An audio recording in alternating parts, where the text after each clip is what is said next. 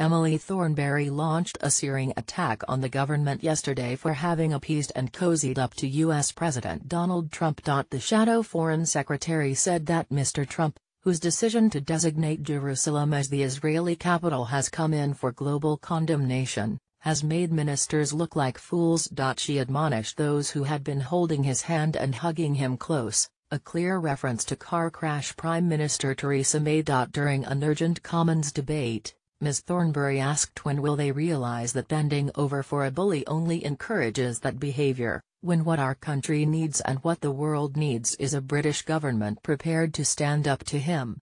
The sheer recklessness of that decision needs no debate, she stormed. Donald Trump is not crying fire in a crowded theater, he is deliberately setting fire to the theater. Then he has the unbelievable cheek to claim he's doing this to move forward the peace process when in reality he is setting it back decades. Her Tory counterpart Boris Johnson insisted that Mr. Trump remain the preeminent power able to exert influence and show leadership in restoring the Middle East peace process. But Middle East Minister Alistair Burt said that other countries would now have to come forward to fill the trust deficit the U.S. had created in peace negotiations between Israel and Palestine. Mr. Johnson stressed that the government stuck by its position that the status of Jerusalem must be resolved as part of a negotiated settlement between Israel and Palestine.